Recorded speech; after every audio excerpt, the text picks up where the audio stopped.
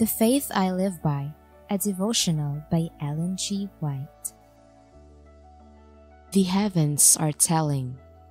Lift up your eyes on high, and behold who hath created these things, that bringeth out their host by number.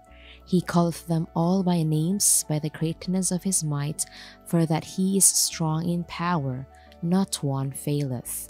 Isaiah chapter 40, verse 26.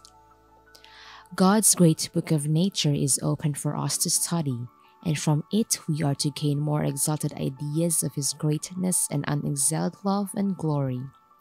He would have his children appreciate his works and delight in the simple, quiet beauty with which he has adorned their earthly home. God calls upon his creatures to turn their attention from the confusion and perplexity around them and admire his handiwork. The heavenly bodies are worthy of contemplation. God has made them for the benefit of man, and as we study his works, angels of God will be by our side to enlighten our minds and guard them from satanic deception. Go out, dear young man, at night, and behold the glories of the firmament. Look up to the gems of light which like precious gold stud the heavens. There is a wealth of glory there, but millions of minds are so obtuse they cannot appreciate this treasure. It is a little bit of heaven hung out before our senses to testify of the surpassing glories within.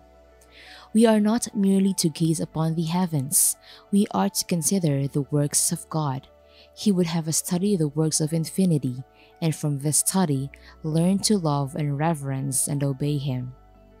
Every shining star which God has placed in the heavens obeys his mandate and gives its distinctive measure of light to make beautiful the heavens at night. So let every converted soul show the measure of light committed to him, and as it shines forth, the light will increase and grow brighter. Give out your light, pour forth your beams mirrored from heaven. O daughter of Zion, arise, shine, for thy light is come, and the glory of the Lord is risen upon thee. Isaiah chapter 60, verse 1.